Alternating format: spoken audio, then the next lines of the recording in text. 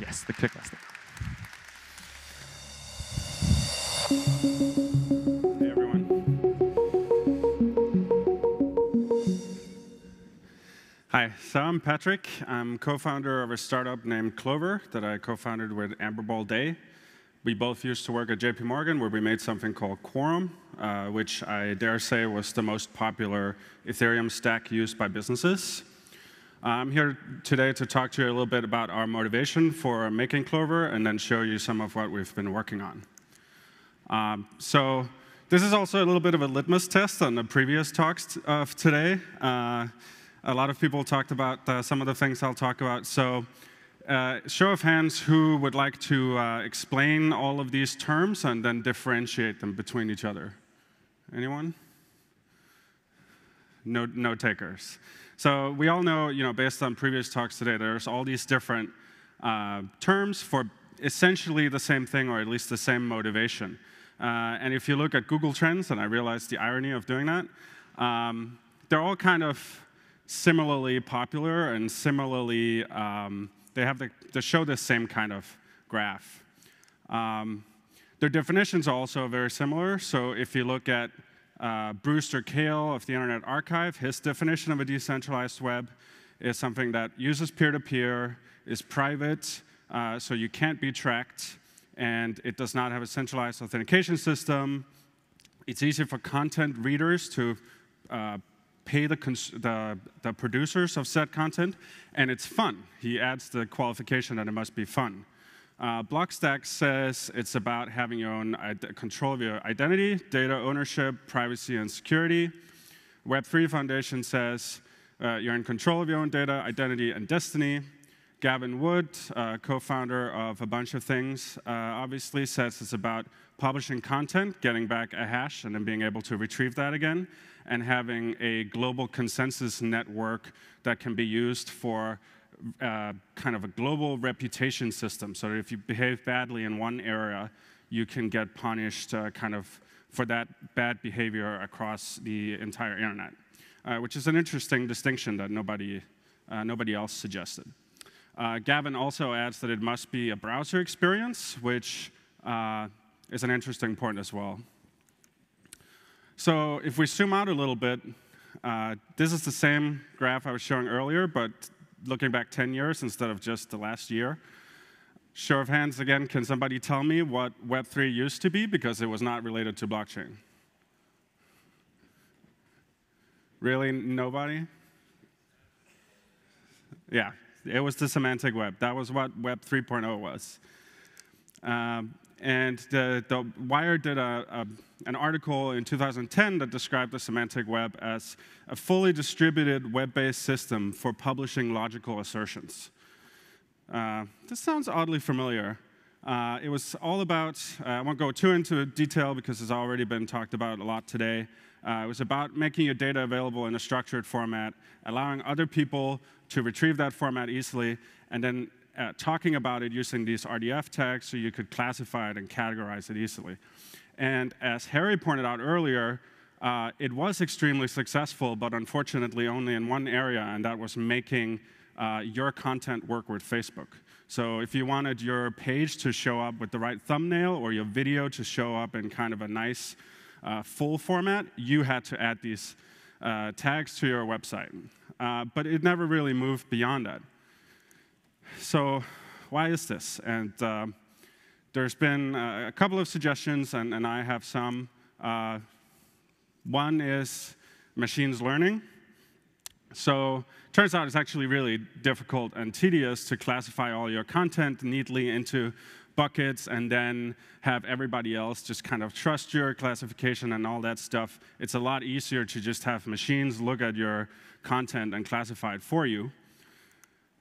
It could also be because business models. There's no kind of easy to understand argument for the semantic web that businesses can understand, and therefore there was never kind of, even though the search interest in Web3 far dwarfed anything that we're talking about now, there was never really an incentive for businesses to switch over. So here's my central point with this talk, and that is to not blame users for not using the best things. It all kind of approaches something like an argument for PGP. So what are we actually competing against with all this decentralized web stuff? Well, here's a couple of examples. On the left, you'll see Google Photos generating albums for me. One such album that it generated was the best pictures from the last 3 months. I don't know what best means, but Google does, and I have to trust that. The other one is live albums, where I can say, oh, whenever you recognize somebody's face in a picture, I want you to automatically put this in a certain album. So basically, this is the grandmother feature. Grandmother can get pictures of my baby immediately as I take the picture, but not all of my other pictures. People also expect to be able to put into Google what time is it in Berlin right now and get an answer based on natural language parsing. There is no good decentralized story for that kind of backing for NLTK and actually doing it in a nice decentralized way. But this is how people are coming to kind of interface with this. And this is not even to mention the voice control. The last example is, do I need an umbrella? And even though even the most privacy-conscious people still like when the computer understands it well enough to say, oh, I know where you are right now, and no, you don't, or yes, you do. So the good news is people care more about privacy, or at least they search more for it than they used to. The bad news is that it doesn't really matter in the grand scheme of things and compared to other things like GDPR. And this just goes to show how big of an impact legislation and compliance has on kind of what happens out there. So it's no coincidence that the GDPR interest spiked at the exact moment, May 15, that the law went into any kind of consequential effect. Nevertheless, it does far exceed the interest that people have in privacy. At the same time, Bitcoin far dwarfs the interest in GDPR, so we all know why that is, and people like getting rich, and people especially like getting rich last year when it was part of, every popular song on the radio seemed to mention Bitcoin. But Bitcoin itself is not nearly as popular as something that is fun, like Fortnite. So what if we could build something that had not just get rich quick or privacy or fun, but all of the above, and compete at the same kind of level of interest? So we are at a moment here where things are a lot of the same as they were 10, 15, 20 years ago, and that's a little depressing. They're also different in a way. So a lot of cryptographers, well-regarded cryptographers, are heralding in a new age and a renaissance of cryptography because of the advances in the space. We have new tools like zero-knowledge proofs, bulletproofs, and all these things that allow us to do things that we were not able to do before, namely to hope to have any chance of doing multi-party and decentralized computation in a way that even businesses and the people making money and investing money have a reason to use the same. So what is the point with all this? Like, what is our motivation? Is it to drive a specific coin or decentralize all the things just for the sake of decentralizing? Or is it to put everything everyone does on a blockchain? Not really, but it is to challenge the existing structures that exist in society and give more control back to people. And one of my concerns with a lot of blockchain projects is that they tend to kind of eagerly dismiss prior work if that prior work sounds boring. But unfortunately, there's a lot of lessons that are being relearned as people are building these technologies, especially in the financial space. So I introduced to you the Weber Next, which is our kind of ironic combobulation of all these different things. we're trying to describe the qualities that the WebRTX has. And the first one is that data can be kept close to its point of origin, so data by default does not leave the person producing it. Trust is not required for most of the tasks. The low-level platform itself is censorship resistant, but the applications that are building on top may not be. And in fact, some should not be because it's not worth the effort and the downsides. The principle of least privilege applies to both data and identities, so you never give away more information than you absolutely need to answer a certain question that a provider is asking, like, is your age above 30 or 18? And finally, this is the where we're being either radical or sensible, and that is that blockchains are not mandatory in this equation. There's a lot of technology that has existed before and is genuinely useful that you might not know about.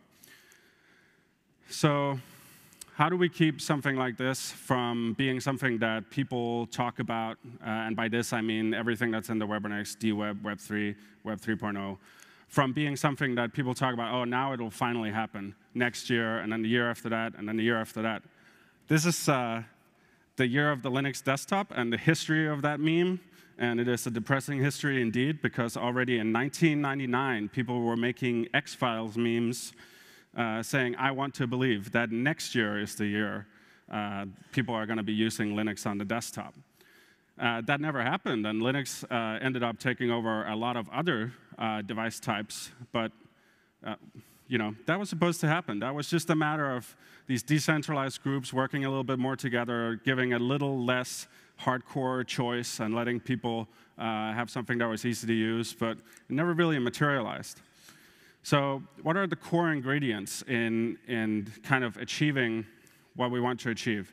Well, we think it's a combination of end-user experience, developer experience, but also politics, and perhaps most importantly, compatibility with people's business models. So Peter, I think, was talking earlier about it's not really sustainable to have everything working based on GIFs, and for better or worse, the world is mostly run by corporations, and if you can't offer a compelling argument why they should disrupt themselves, then you have a harder time getting end-user adoption as well. So what are some of these things more concretely? First one, businesses should be able to see this as an opportunity instead of a threat. Regulators should say enough that you can feel comfortable having any kind of token in the US, for example, which today is pretty far from that. But also European legislators, it's not really clear that they are informed enough to have blockchain be something that is legally feasible in any way. And the last thing we want to happen is something like Tor, where the uncertainty and the kind of risk of participating in a system far outweighs the advantages, and you end up with this system that's only used by bad guys, but actually it saves a lot of people's lives. We need mass adoption whose lives are not being saved so that lives can be saved.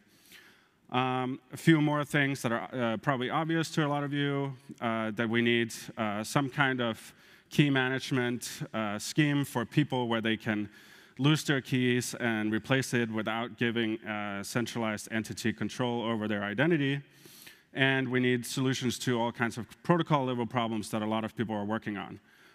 But of course, we need great developer tools as well. And so that's where Clovyr comes in. And this is a diagram of kind of the WebRTX stack. And this is how we see ourselves fitting into this stack. It's very high level, but you'll notice that we are not encapsulating the protocol level and the peer-to-peer networking stacks. We there's a lot of great work going on in this space. There's no point in reinventing that stuff. Again, we're pointing out that blockchain is optional, and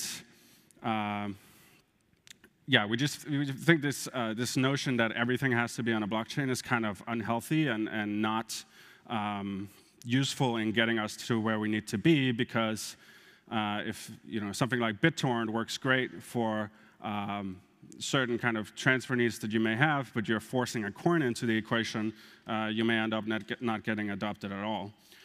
So we're working at kind of the higher levels of the Web3 stack with the tooling and the front-end kind of tools to allow people to try to fulfill this vision. And so some examples of what we're working with right now, we're targeting all the Ethereum platforms as well as Polkadot and Substrate, but we're also targeting more just peer-to-peer things that are not necessarily involving a blockchain, like Matrix and libp2p and Tor as well. I'll show a little bit of an example coming up what that actually means. But like I said, developer experience is very important, and the first kind of products that we're releasing by the end of the year is not an SDK, but libraries and tools that allow you to distribute and consume these protocol applications in the space without us collecting any personal information, accounts, private keys, or anything like that from you. And it allows you, the people who are developing this software, to avoid the headaches of some of these different platforms, like compiling a binary for Windows is surprisingly annoying. And last but not least, you don't need sudo or a root account to run any of this stuff, which ironically is actually a huge thing for businesses because of their insanely long internal processes. So let me show you a few examples of what we've been working on so far. And the first one is us trying to make, OK, so this doesn't work.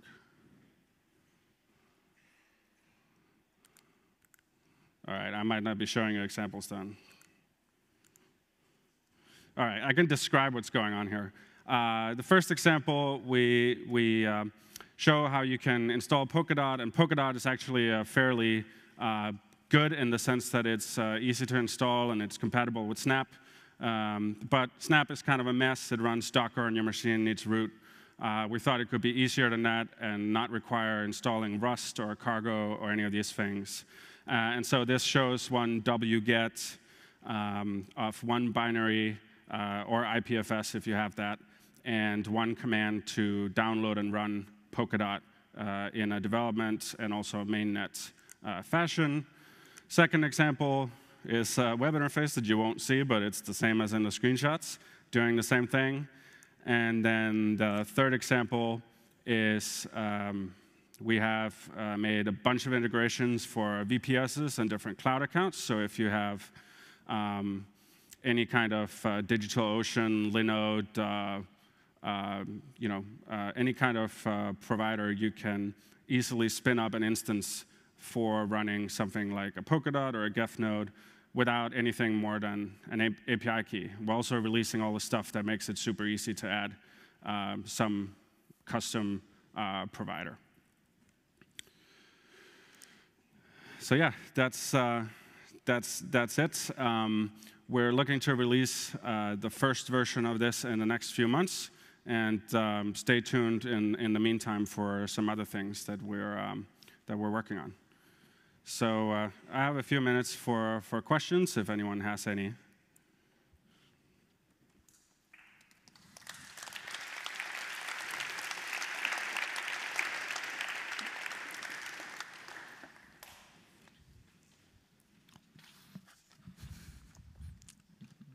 Any questions?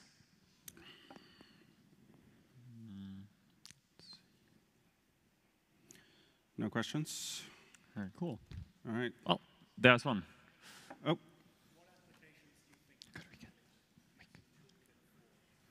Hold on for 1 second while the mic is coming towards you.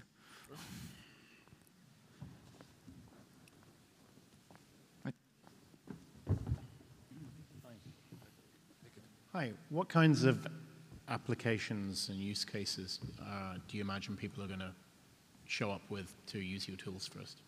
Yeah, so initially it's people who are consuming and using Ethereum nodes. more kind of medium term, we're thinking that this hopefully will be the easiest way to kind of build and distribute substrate, custom chains, and more long term, we're building a bunch of libraries that make it easy to accomplish certain tasks, kind of making it agnostic which underlying chain you're using. But in the short term, it's people who are planning to use these nodes for whatever reason, even if that's just connecting MetaMask to a local node, but also developers.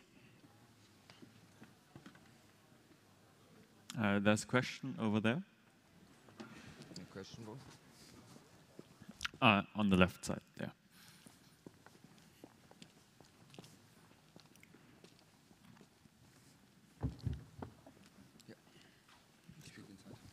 Hi, something I always wonder is, with frameworks, how can you be sure that the app is going to be the same after an update? So, this is like a trade-off, being able to upgrade and keeping the same application. Did you mean that Polkadot, for example, is the same after an update? Oh, yeah. I do something with this API, and I deploy it. Then there's an update. How can I be sure that the app is going to be the same? So that the API is going to do the same thing that it was doing before, is what I mean. Our APIs? Yeah. Yeah, I mean, that's always a challenge, and we have version APIs, so hopefully you don't have API breakage, but that's at least the goal. Yeah, I mean, that's definitely a challenge, and that's something we're working on now, is just trying to frame out what that API means in a way where we don't have to disturb people later on. Cool. Actually, I have one question as well. How do you make sure that sort of like, how does the user verify whether they're running the right version of Polkadot? Let's say, right, I install some binary from Clovyr. How can a user actually verify, or can a user verify that they're running the correct Polkadot version and not some malicious code? So there's two things we're doing. One is, right now, because we're kind of onboarding everything you saw ourselves, we're signing the releases, but the goal is that the vendors themselves, like the parity teams, sign the parity releases, and then we distribute that. That's the easy part. I mean, downloading a binary and a signature, and having that verification happen automatically. Where we're a little more ambitious is in the updating functionality. So making a new Polkadot version only need the binary diff between the old and the new version. And that is a little more tricky, but the goal is definitely to have it be federated and decentralized, and not everything you saw here does not require a connection to our servers except to download the initial kind of application. Cool, thank you. Any last question? I think we have time for one more question. Okay, cool. Thank you very much, Patrick.